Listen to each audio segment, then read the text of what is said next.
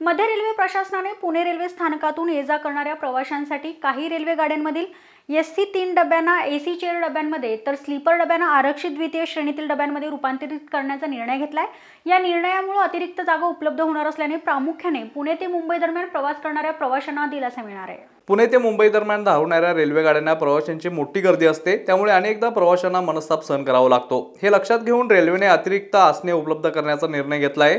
पुणे ते मुंबई दरम्यान एसी 3 डब्यामधील प्रति प्रवासी भाडे 495 रुपये एवढे आहे। या निर्णयानुसार हा डबा चेअर कारमध्ये रूपांतरित होणार असल्याने त्याचे भाडे 375 असेल। स्लीपर क्लास हा डबा द्वितीय श्रेणीत रूपांतरित होणार असल्याने त्याचे भाडे 140 रुपयावरून 105 रुपये होईल।